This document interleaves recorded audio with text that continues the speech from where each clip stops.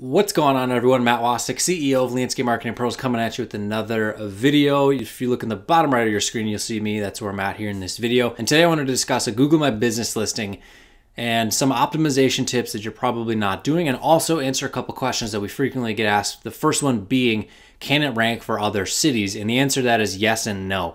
And I'll show you some examples here of how it can and what steps need to be taken in order to make that happen. Because when you have a Google My Business listing that has presence, not only for your headquarters city with where you're based at, but also when it's working for other cities surrounding in your service area, it can produce a lot of inbound calls and a lot of website traffic as well. That can turn into people that send in their information through your contact form, and there you go, you have another lead as well. And real quick, when I say traffic, essentially what that means is people online going from destination to destination. So from website to website, Google search to website, Google search to an app, or Facebook to a website, whatever it might be, just people moving about. So with your business, what you want is more traffic coming to your Google My Business listing, as well as website, because that's going to turn into more phone calls and then more contact form submissions, which are more sales opportunities and more opportunities for you to grow your company's revenue. Which, by the way, if you go down below to the first link in the description, you can schedule a call with us. We'll take a look at your current online presence, see where there's room for improvement, and see if it's a good fit for us to work together. And that will be the first link in the description below this video. And so a Google My Business listing, I'm going to call it a GMB for short, it's just easier to say, is a listing on Google Maps for any business out there. And these are incredibly beneficial to a service business like yours because of the fact that they're 100% free to set up. I've done videos on the channel, just go check them out. And they can produce so much inbound calls. And I've shared this one here on the channel. This is the professional lawn landscape. This one targets the city of Champlin for lawn care, landscaping, irrigation, tree services, a whole bunch of other ones there. And I've done videos in the past regarding how much traffic it brings in. Last year alone was well over 1,200 inbound calls and contact form submissions. And if we look here through the month of March, so today's March 31st as I'm doing this video, we'll take a look here. This is March 2021, just contact form submissions. This isn't even the phone calls that have come in, but you can see we have 403 is the number on this one through today, 433. So about one per day, one new lead every single day. It's still not peak season. It was cold for a lot of the month still, so landscaping still not on people's minds yet. And if we look at the actual data from the Google My Business listing, we come over here at home, activity, down here at the bottom right, you can see 73 website visits just in the past 28 days, and then 5 phone calls. So I estimate these website traffic here will probably double in April, because again, April, May, peak season in Minnesota and the northern regions, and then probably 10x the phone calls as well, because that's when people really start thinking about it, is what those first few nice days in the spring. And so that first step is going to be optimizing your primary category. The reason being is that when you're setting up the listing, or if you have one already, for example, Lush Landscaping Irrigation, multiple six-figure company, their primary category was set to contractor, and they weren't getting much traffic to their listing because nobody could find it, because it's just optimized for contractor. When people are looking for landscaping, they're typing in landscaping city, landscaping near me. They're typing in the exact service, yard grading near me, for example, or irrigation company near me, for another example there. So what you need to do is take an assessment for what you want your company to be doing now. And this is something that we focus on this for the somewhat long term, 1, 2, 3 year here. Look and assess what type of work do you want to be doing the most of. You want more landscape installation work. Do you want to do more lawn care, have recurring lawn care contracts? Do you want to do more irrigation? Some of you might be tree work. What you want to do is select the primary category to be that type of work that you want to do the most with. So most companies, it's going to be somewhat more, one service branch is going to generally have a higher percentage of revenue come from that source versus something else. So some companies like mine, for example, was about 70% landscape installation and 30% maintenance during spring, summer, fall. So assess what you want to have your main workflow be and set that as the primary category. So that's the first thing. Set up that primary category. Make sure it is optimized for the work that you want to do the most of. Or if you're someone who wants 50-50, this is going to be a decision you're going to have to make and go with it. It's not going to hurt your results. The main reason we do the primary category is Google's going to see that, okay, the primary category is landscaper. We're going to get that to show up for more landscaping related terms versus a snow removal term or a lawn care term, for example. Now, number 2 is going to be reviews. And for most of you watching, you're probably well aware of this. Obviously, reviews are good to have because it's social proof. However, I want to explain some of, in terms of online advertising, online marketing related things, because of the fact that Obviously, the more reviews that you have, the better. However, having the most reviews isn't always what's going to make sure the listing ranks. It's going to be some of these other factors. You can see here, this one, this JJ company, there's no reviews, but they're number 2 and they're above a company that has a 5-star rating across 11 different reviews. So there are a few other factors that come into play, which we'll cover here in a second with some of the other additional factors. But the main reason reviews are so critical is, of course, Google sees 5-star reviews, they're going to be more inclined to rank them higher up. But social proof is key as well. So specifically, when somebody sees a good star rating, what that's going to do is increase the click-through rate of people that are going to the search and they're finding your listing and they see, okay, high rating, let's click to call, or let's click to go to the website. That's the click-through rate. So the amount of people going to the search versus the amount of people that actually click on your listing, that's the click-through rate. The higher that ratio is, the higher amount of people that click through your listing, Google sees that the listing is more popular. So, okay, we need to make sure our users can continue finding this great resource, this Google My Business listing, and they're going to keep it up higher in the search results because they see that, okay, it's got a bunch of traffic, people are liking it, people are interacting with it, they're calling the business or they're going to the website. Very, very critical. So some of the tips I suggest, and we'll probably do videos on this in the future in terms of how to get reviews, but most of the clients we have, their big focus is landscape installation, so outdoor living, design build, hardscapes, irrigation, all that sort of stuff. The best time to ask for a review is immediately when the project gets done. With lawn care, it's a little bit different because it's a recurring service, but for a design build project or any type of install work, when they just get done, when you wrap up the project and you're collecting the payment, whether that's digital or a check, whatever it is, and they're just in love with how their backyard now looks or the front yard curb appeal, however it looks, they're just thrilled. And the best thing to do is, hey, we'd really appreciate it if you'd leave us a review. It really helps us out. So with one thing we do for our clients is we give them custom review cards with a QR code on it that can scan, or the person can go to the website address that's on there. Within a couple clicks, they can be leaving a review on the Google My Business listing. And again, just creating that snowball effect. More reviews increases click-through rate, increases social proof, increases the presence, and more people seeing it. And it's just, again, like I said, a snowball where turns this system and it just fires up the fire wheel and it just keeps cranking and cranking, and before you know it, you're able to be overwhelmed with the amount of leads coming in, which is a very good problem to have. So if there's only one thing you take away from this video, that is the fact that reviews are incredibly critical to your listing, your online presence, and just your business as a whole. It's one of those things that can help start that flywheel to get it to just start taking off. So the third thing is going to be to optimize the listing. Now, we just talked about categories, and obviously those are very, very important, but there are other things you need to make sure you set up properly as well. So the vast majority of the time, we see the best performance from listings that have addresses displayed. Having the listing with the address just outproduces the service area one every single time. And I understand some people run their business from their house, so that's where your headquarter office is.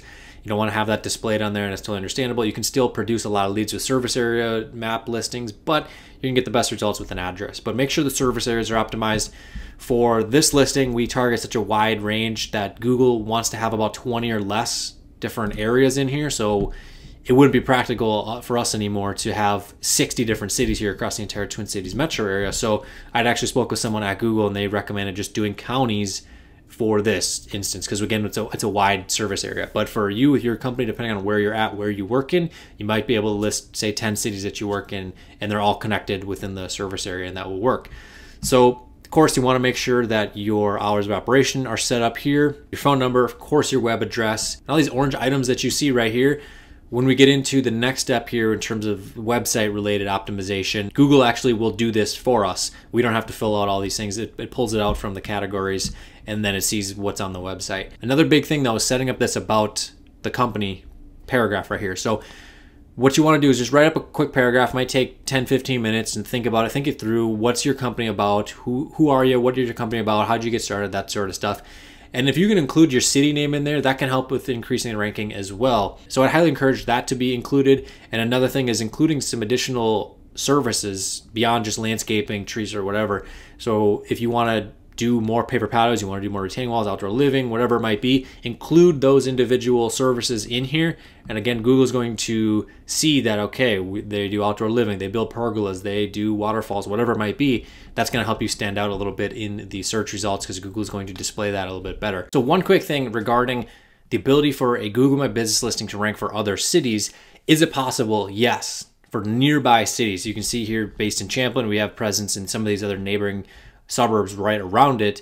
But let's say your company's based down here in, say, Bloomington, and you serve the entire 7-county metro area, you're doing just landscape design and build, you're trying to do $50,000 projects, that listing is not going to rank up here in, say, North Branch or Princeton or anything like that. If it's a long distance away, the listing is not going to rank. So that's why we build the city pages, to be able to rank for some of those other cities and be able to get that traffic up there. So that's the final note on that, which leads into the number 4, which is optimizing your website, specifically with individual pages for each and every service that your company offers. So if we come over here to our page for web design on our website, we have this diagram here that we built, and this is just an example, but what we do here is we build out a page for landscape, for outdoor living, snow and ice, and so forth, and that has links to each one of these other service pages, so the order of the content is all nice and structured and neat. Google really likes that. But what we do is we do an individual page for each service. Again, this might be categorized differently depending on what your company offers, but for this example with the one we did here, this is how we did it. So sometimes you might do different separate pages for mulch, one for rock, one for edging. Sometimes we put it all together. It just depends on the location we're targeting, but usually we combine them all in one, and it works just fine for our clients. But again, then one for drainage, one for sod installation, one for paver patios and walkways, another one for outdoor kitchens and bars, pergolas, and if we come over to the lawn care side, one for fertilizing and weed control, one for lawn dethatching, one for spring cleanup, one for fall cleanup, leaf removal. Because what that's going to do, for example, if we come over here to the search paver patio contractors near me, you can see a pretty high traffic search. It's probably a heck of a lot more than that. I usually take these numbers with a grain of salt because of the fact that the Champlin searches, a lot of them show 0. We definitely have a lot more than 0 snow removal leads coming through our listing and the website. So paver patio contractors near me, when the website has content about paver patios on there, a specific page setup, what you're going to see is Google is going to be going to bat for you. It's going to crawl your website and see, and then communicate to the Google My Business listing. This is key because this is something new that started happening here over the past 6 or 8 or 12 months now that I've really been able to notice this, is that for paver patio contractors near me, this is not nationwide. This is obviously my computer right here. We're focused in on this being in the northern metro of the Twin Cities. But you can see if we come down here to, let's see here, about towards the bottom of the first page, we're ranking for a very competitive keyword. We have our listing right here. And you can see their website mentions paver patio installers or paver patio contractors. You can see right there for this example right beneath us. But this is huge because Google's going to bat for you just because you communicated it to the website. Because again, we have a page on our Champlin website all about paver patios. We'll come over here to it. I'm down here, paver installation, and we have a page all about paver patios. So having these pages is critical to not only having search presence with the actual web page itself, but it communicates it to the Google My Business listing and helps you show up for some of these searches as well. And then the 5th thing, this is what's really going to help you boost your rankings a bit, is citations and directory profiles. So these are going to be directory profiles: Yelp, Houzz, Silex, N49, Yellow Pages, Porch.com. There are tons out there. For our clients, we usually build about 100 to 150 of them, depending on what they currently have. And the reason that these are so important is because this is just like the website popularity when it comes to the website ranking higher in the search results. You have more data points from these websites that are very high authority, very trustworthy, and they're mentioning the company and they're mentioning the website and other data like the name, address, phone number right in there. And what you absolutely must do is make sure that it is congruent, written exactly the same way. The phone number is written the same way with parentheses, the 3-digit space, 3 digits, dash 4, written all out the same exact manner on every single one of these sites, because the more congruency you have, the higher likelihood you're able to rank. Those are the 5 steps right there to really make it happen and generate a heck of a lot more leads. The potential when you have everything optimized, which again takes time. This isn't a start today and you have leads coming in tomorrow, which you could do with ads, but you're going to be paying for every single one of those ads that come in, which is a great strategy. But if you wanted to have something that's going to work for the long haul with a little bit more minimal of a cost and being able to have higher amounts of leads for the same cost that you're paying, where actually the cost per lead is a bit lower, then this is the best route to go with in terms of SEO, with getting the Google My Business listing ranking and the website. Because you can see, again, like we showed, just about 1 per day through the month of March. You can see a little bit of slowdown in January and February. Again, this is Minnesota. There's not a whole lot of demand for landscaping. There's actually basically no demand for landscaping in that time of year. But if we look back into the fall, you can see multiple leads a day. You can see multiple leads a day and just coming in throughout the entire season. Just there was really never a slowdown. Just continued to kept rolling in, kept rolling in, rolling in, rolling in. You can just see all of the work coming in. So it comes down to primary category, make sure the other categories are in there as well, getting reviews, optimizing the listing, optimizing your website, having the directories like Houzz and N49 Silac sites with your information displayed on there helps point signals to Google. And from there, it takes time, but you're increasing the popularity of your online presence, and that's going to bring in more people. If you'd like to take us up on that offer to schedule a free strategy session, I encourage you to go down below, click the first link in the description and schedule it. However, this is for businesses doing at least 6 figures per year, or if you're someone who's right at that cusp, you have the wherewithal in your marketing budget to make it happen, then we can maybe make an exception. However, another big factor is being able to scale your operation in terms of more personnel and more equipment, and be willing to want to grow your company as well. So if that sounds like you're doing multiple 6 figures a year, or you're at that cusp and you are willing to make that investment, be sure to go down below, hit the first link in the description, schedule a strategy session. We can take a look at your current online presence, see where there's room for improvement, and see if it's a good fit for us to work together. So with that said, thank you so much for watching, and I'll talk with you soon.